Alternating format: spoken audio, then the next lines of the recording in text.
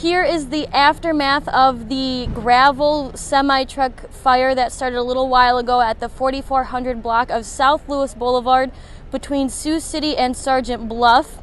As you can see behind me, the cab has been severely burned and has been pulled off the road for safety concerns, and the road is now going to be reopened as it is cleaned up. The good news is the driver of the vehicle has been reported with no injury. The driver of the vehicle believes that the fire had started as an electrical issue in the dash of the cab.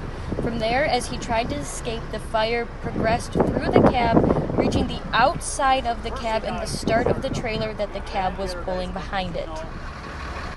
The fire inside the cab of the truck caused more damage inside the truck than outside of the truck, leaving the truck inoperable.